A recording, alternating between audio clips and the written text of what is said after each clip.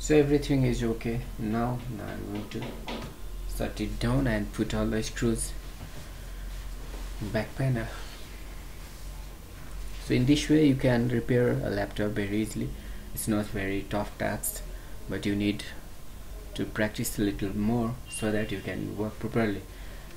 And while doing any work on laptop, you have to take care and you have to take all the time so that you're not gonna miss anything or not gonna damage anything. It is very breakable type of components are used in laptops, so if you apply more pressure or more force, then it may go and break. So better not to apply many force, but apply your brain. So this is the process of assemble, disassemble and repairing of laptop.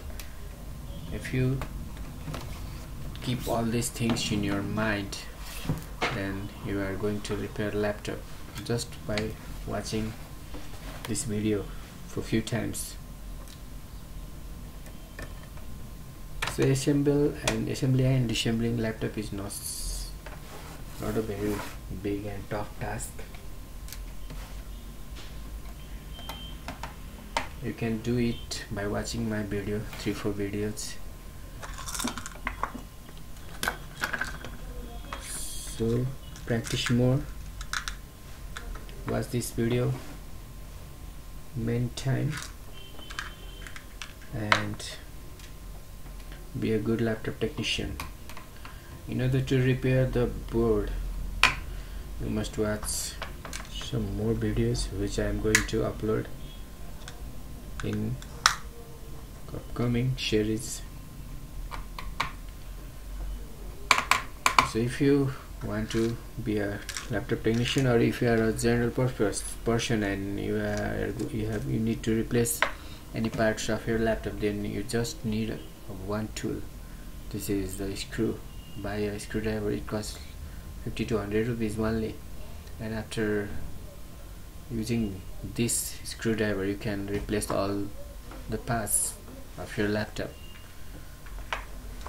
So you need to just watch this video very carefully and function properly, so that you're not going to damage any part of your laptop. So now I'm putting all the screws back. And one tip for you guys, the easiest laptop to assemble and disassemble is the Dell. So, and I think Dell is the one of the best laptop. It has very less problems compared to other laptop, and it is very easy assembled and disassembled. So in case of fault, you can repair it by yourself as well. If there is fault in motherboard, then you have to go to the technician or watch my later videos to get knowledge about board. But repairing board is not so easy task, because it requires some more tools and equipments for testing. So guys, card level repairing is not so tough.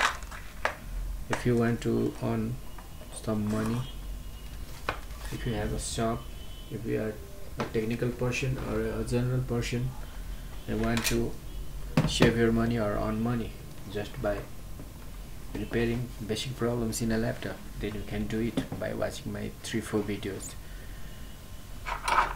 So guys, this was the process through which you can repair a laptop very easily.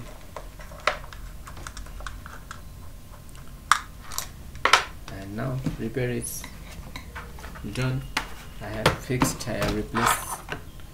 replaced this part. This part is hinge of laptop. It was broken from here.